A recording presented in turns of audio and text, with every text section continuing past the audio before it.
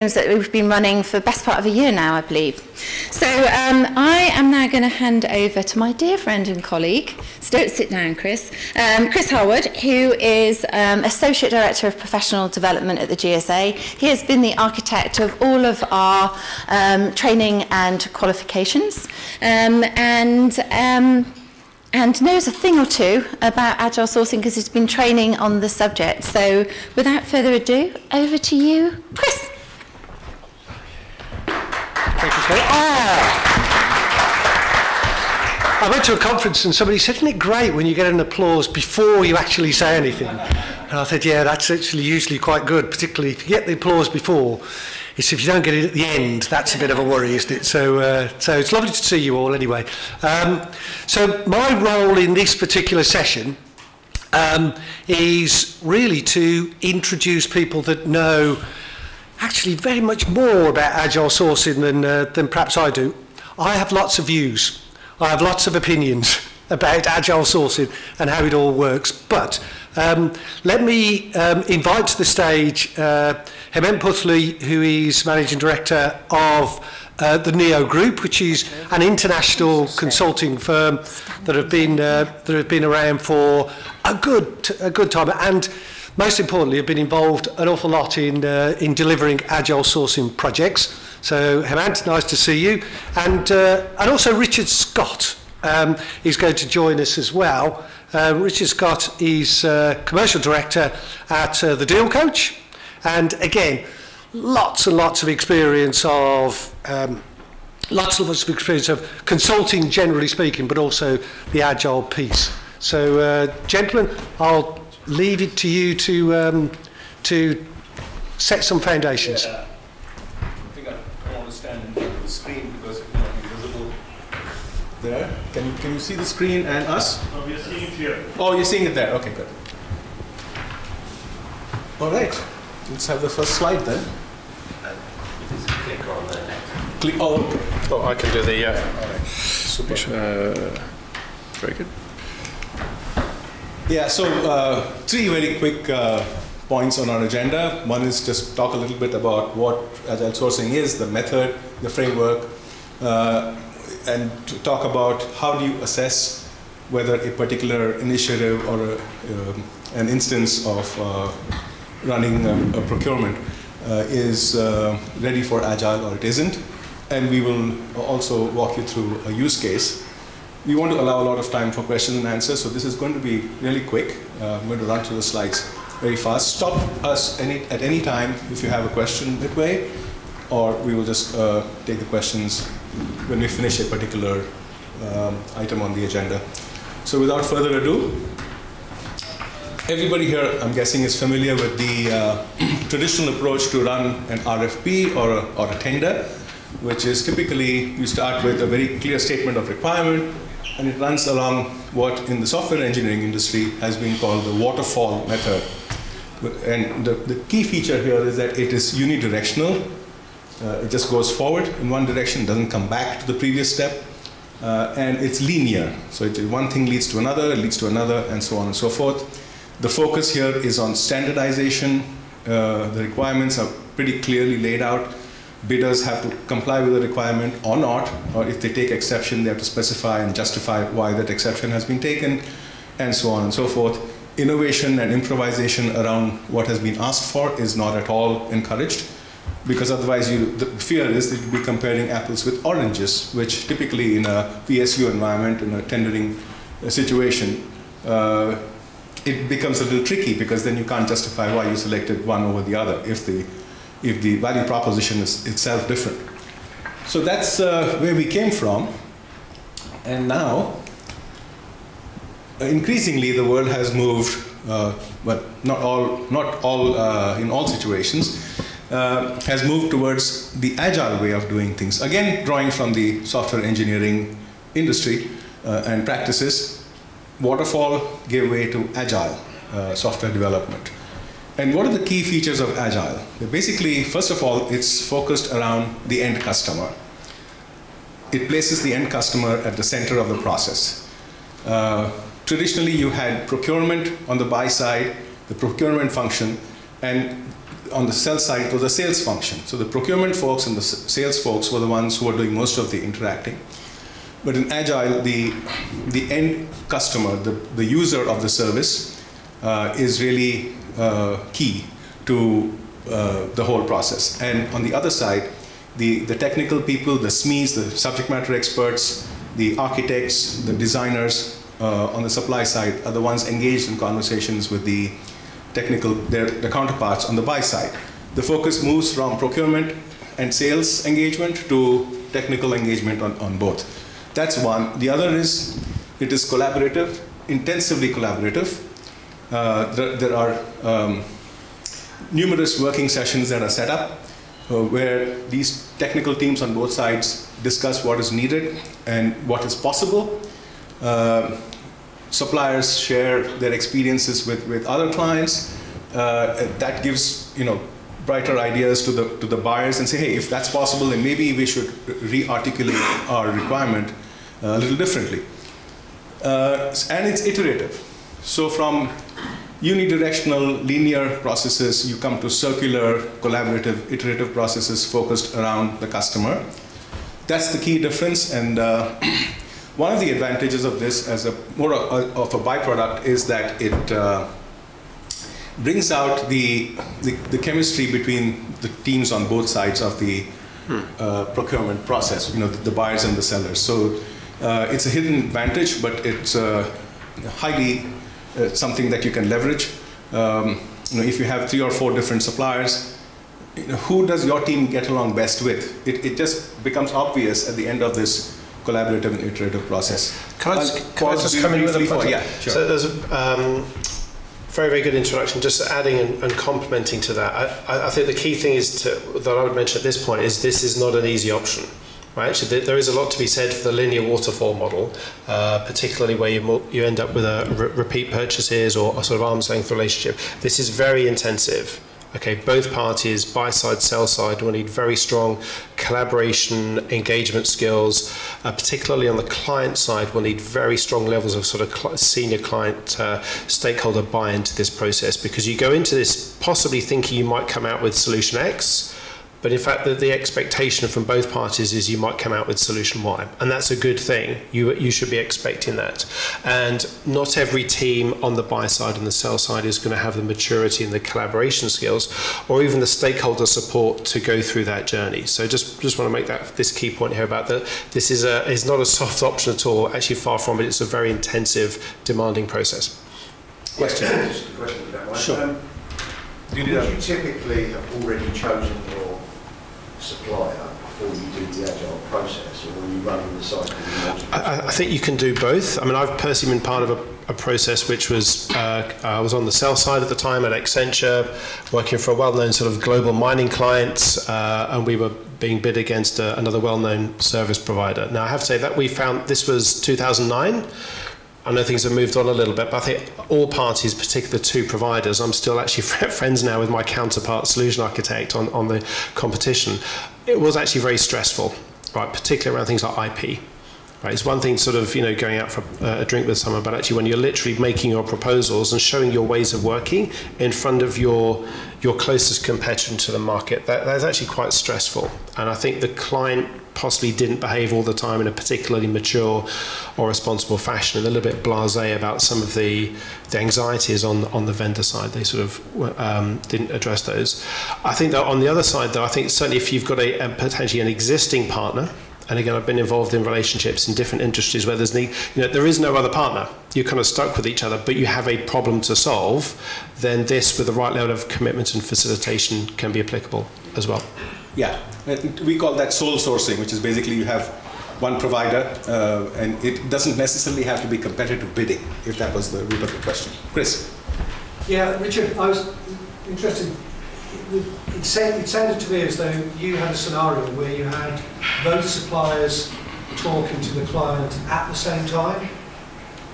Is that something that you would see as being common, typical? I'll be a very humble person here. I wouldn't claim that is best practice or common practice. It does happen, and there are some clients who get it in their heads. Maybe they've attended a certain conference or they've listening to certain advisors that think that is a good idea. It can be done. I've seen it done. I think the byproduct of that process, as I've tried to lay out, is actually puts a lot of stress on the vendors and actually question for the client, is that in your interest? Do you really want to do that? Yeah, it's. I think what you're referring to is what has been called the big room approach, right? You basically get all the vendors, 2, 3, 4, in one big room, and the buyer stands there, and then they kind of brainstorm, if you like, the solution together.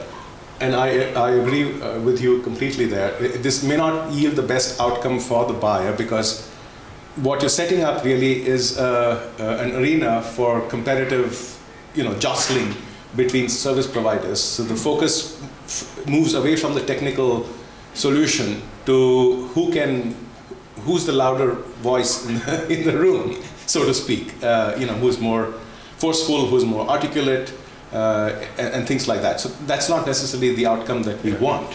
So we in your group, what we have been using is the multiple room, to borrow the same metaphor, multiple rooms. So it's kind of like imagine a hotel room like this. There are multiple rooms, and suppliers are in each of those rooms. If there are, let's say, 3 or 4 in each of the rooms, and the teams go have one brainstorming here, another one there, another one there, and they're continuously carrying the thought process that has been, evolved with the previous conversation.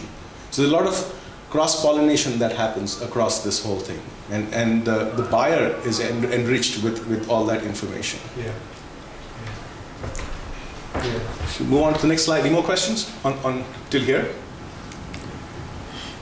Yeah. So sometimes this gets confused with, just as in the old days before Agile, we used to do something called RADJAD, it was Rapid Applications Development, Joint Applications Development, prototyping basically.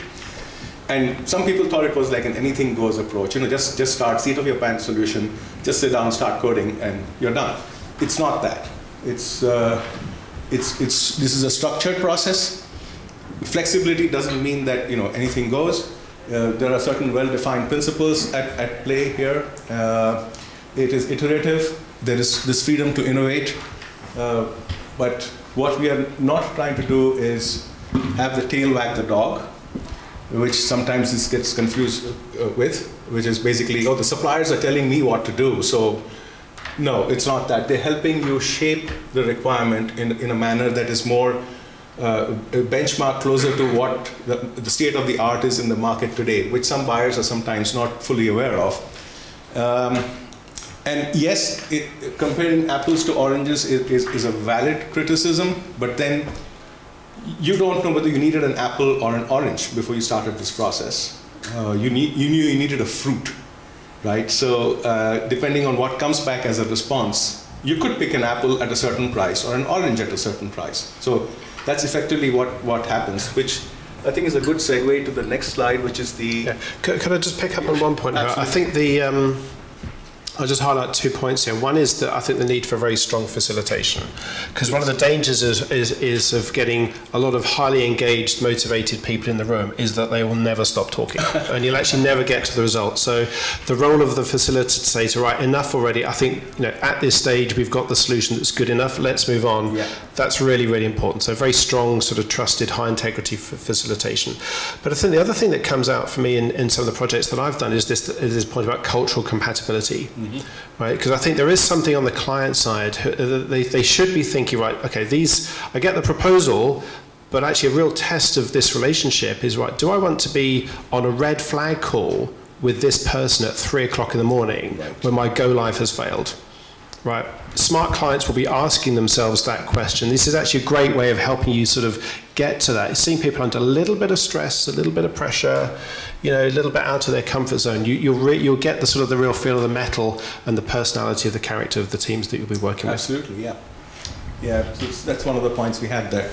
Okay, so not all projects, not all procurement initiatives are agile ready, so to speak, or even warrant an agile approach. It's not a silver bullet. It's not a panacea for all ailments, for sure.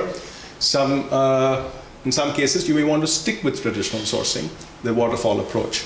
So what are those cases? So this is a very brief list of about 6 criteria.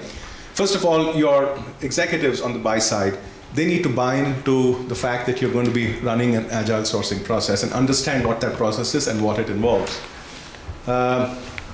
If you are required by regulatory or internal policy, imperatives to follow a certain rigid, formal process, then again, there's no point even discussing whether agile is right for you. Client and supplier stakeholders on both sides need to have a collaborative mindset, because the amount of time stakeholders are going to invest in this process is quite a lot. You're basically front-loading everything that could potentially happen between the buyer technical people and the seller technical people. Further downstream, probably after the contract, when it's too late, right? You're front-loading that into the assessment and evaluation process itself. So the stakeholders need to be there.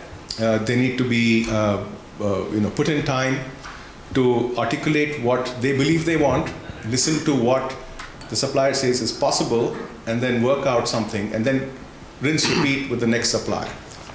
That's, again, a critical success factor. Again, it's useful where services are not commodified and standardized. If you're in a commodities market, if you're just buying fairly regular stuff, which can be, in a perfect market, made available by just about any supplier with hardly any differentiation, you probably don't need agile sourcing. Agile sourcing is very relevant in situations where the technology is new, emerging, cutting edge, leading edge, bleeding edge, whatever you want to call it, like Gen AI or something, which the buyer doesn't fully understand, but has a sense that we require something that looks like this. But suppliers have a better understanding of that, and they are able to engage with the buyer. Those are better suited rather than commoditized propositions on either side. And innovation is key. So collaboration, iteration, innovation, customer at the center of the process, these are certain principles that agile sourcing brings with it, which is not in the traditional sourcing. Yep, very good. So I think a couple of things I would add to this. I mean, I think, just remember, you're not just working on the solution. So this should not be agile solutioning, although that's a very important part of the process. What is the technology, the process, the delivery locations, and so on. Make time in this process for agile pricing and business case development, right? So what is this thing going to cost? One-time costs, ongoing costs, what are the investments, what do the cash flows look like? And that business case, of course, has to stack up for both parties over time. And make sure you understand where the risk lies. And then the final item is agile contracting, right? You must have commercially proficient people who can rapidly take, right, I get what the slides say, right, I can now build within days, not weeks, a statement of work, an implementation plan, a charges schedule, service level methodology, and so on. And this probably is a good example of where it's probably a good idea if you've already got an existing relationship, because you probably have a relevant master services agreement ready to go, so you don't have a sort of a 4-month punch up with DLA Piper on warranties and indemnities and data protection and stuff like that. Okay, so just remember those 3 dimensions: your solution, business case, contract, all need to come out of this process. Yes, thanks for bringing that up. Actually, one of the things we do in Neo Group is that we make a list of, we create a term sheet from the client side, which essentially are the skeleton, the bare bone framework of what the MSA would look like, the must-haves and the optionals, and then that is circulated around the same time as the RFP or the requirements statement. So the procurement and legal people can go off and have their own collaborative sessions on what the terms, co-evolve the terms matrix, if you like, side by side with as opposed to sequencing it and putting it after the technical solution has been debated, and then you get to the legal part. So thank you for bringing that up. It's a very valid point. Any questions on these couple of slides? Did you want to move on to the use case event? Yeah, use case. So the person who should be presenting this is not here. This is a researcher from Cambridge, and they had worked on, together with his professors, Nikolai had worked with his professors here to study academically a couple of use cases. This is an example of Finnair, where there's a lot of text here. This is from an academic paper. So I had to persuade him to put some colors in these boxes so to make it a little less black and white. But yes, if you go through some, I'll just highlight some of these points here. It's one of those typical, the terminologies in Agile are things like fail fast, etc. So those are the principles followed. So they needed an app, Finnair needed an app, and they engaged with a bunch of providers. They had a long list, presented user stories to them, created a short list. And this is important, it's what we're talking about. Selection criteria are the design principle, ways of working, culture, collaboration, and flexibility. Just exactly what we talked about in earlier slides. So this is really what makes it successful.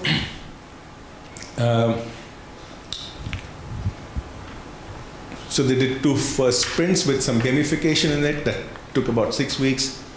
And then moved to supplier selection and contracting it's typically a funnel. You start with a long list, then down select to a short list, and then come down to 2, and then start negotiating with them and contracting with them the financial and the commercial terms, legal terms, and then finally sign up with 1. So this is the use case. And happy to take questions. My observation would be that sounds like a very expensive process for the vendor, and if I was looking at that opportunity as a provider of technology, I'd be saying 6 weeks of gamification of my best resources, my experts, to get to potentially someone else's outcome. It could be, yeah. It would, like we've been saying right through, the investment on both sides in this process is quite intensive in terms of time and effort. Have you seen any examples where that gets mitigated by the buyer? Effectively saying, I'll cover your costs of doing this exercise even if you're more successful? We haven't seen that, but it's not impossible. The key in Agile sourcing is that it's an open and flexible. It's not a rigid methodology. There is no, you can't do this or you can't do that in Agile. Just as in Agile software development, it's whatever works best for the end customer, which is basically the buyer, the technical buyer. So this is not about getting to results quickly as much as it is about getting to the right results quickly. Just what we were talking about earlier in coffee break. Chris, do you want to jump in? Yeah, I agree with that. We've seen these headlines over the last few years about the RFP being dead. The RFP is dead and Agile Sourcing is what it's all about. I think the reality, the reality is that the RFP is still alive and very popular amongst lots of organisations. Some of it is because it can be quite an efficient way of resource being used. So we need to be really careful about choosing the right procurement, the right products or services to use Agile. I was involved in one fairly recently, and one of the advantages, this was an AMS service, so it was a reasonable size global organisation, and what the buyer said was that this was a great way, a really good way of avoiding the backwards and forwards that can sometimes go on for months around contractual aspects, around the small detail that you can actually thrash out, providing that both parties actually commit to those those workshops. So if you find the right service that justifies the time of the supplier, for sure, and also the time of the buyer as well, which I think, Richard, was your point. I think this is a really good question about the investment having worked on both the client and the provider side in my career, I have to say I've seen a lot of examples of abuse of vendors by clients in terms of very disrespectful behaviour. I remember at Accenture being briefed by a well-known Dutch dairy products firm who's issuing an RFP for finance and procurement services a week before Christmas. The deadline was for the response was end of January, and this guy literally laughed at us and the other vendors in the room. I've seen some dreadful buy-side behaviour. And I think if you get into this process, you have to be very respectful of the investment required from both parties. To your point, typically non-chargeable, highly skilled, scarce resources who you could probably deploy on 5 or 6 opportunities. You need to qualify this very carefully. And I think one of the challenges for the client here is this suddenly becomes very bit risky, a little bit out of control, and actually it fails, they qualify out. Well, it's quite interesting. I like your business, but actually I don't understand this agile thing. So I think the client has got to put some boundaries around this in terms of bounding the investment from the provider. Otherwise, the client does risk a negative qualification decision from the client. Yes, please. Okay. There's 2 points I was going to make. The first one was about respect for the participants. Yep. Whether you're running an RFP or an agile event, respect for the participants is absolutely key, so you can't drag them through an expensive process.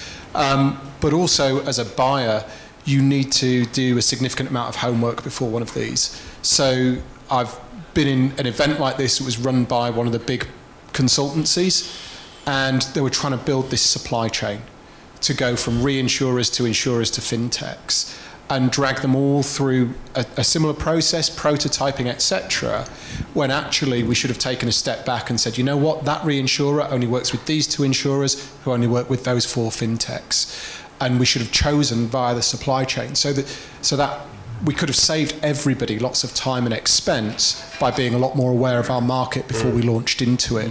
So, where I work now, we've been doing Agile Sourcing for quite a long time, and the people that talk about the big room events and so on talk about do a complex RFP in 3 days. It's never 3 days. It's months and months of effort to lead to 3 intense days. Yeah. And that homework on the buy side is absolutely critical, because without that, the magic just isn't there in the agile event. The other use cases, let's not forget, let's not pretend that the contract, the relationship ends at contract signature. Right, and I think what I would invite you to consider is this in terms of strategic renewals. So if you have an existing relationship where there's a lot of lock-in in both sides, clearly the client could go out to RFP and so on. That's always a valid option. But in many cases, for many services, the client is working with the right vendor. Even if there's not a lock-in, it's probably the right vendor to be working with. It's just there's a challenge with the solution and the economics, maybe the relationship. And maybe this is a methodology that you can use for strategic renewals, actually, sort of transforming the solution and relationship that actually benefits both parties because they are committed already. The client benefits because they avoid the huge expense of going to an RFP, which let's not forget could cost hundreds of thousands, if not millions of dollars for the client. And then also benefits the provider through at least, a decent fair shot at producing a bespoke solution using the insight that they've gained from the relationship, but actually using this methodology to come up with something that an RFP potentially couldn't. So this could be a post-contract strategic renewal strategy as well. So just to add to your point, I think we are short of time, but that's the reason why we need to see this through the lens of sustainable sourcing, because that's where the value system of respect of each other's time, investment, cost, to your point, how much the vendor is putting in, etc., becomes important. So we are discussing agile sourcing within that framework. It's part of one of the pillars of sustainable sourcing. So if you bring those principles in, I think a lot of those issues would get addressed as well. So thank you. Of course, we're around to take questions offline through the day. Okay, thank you very much. Thank you. Yeah, so this is the work of the GSA's Agile Sourcing Working Group. We do have members of buy, advisor and service provider side, and also buyers on both the public and the private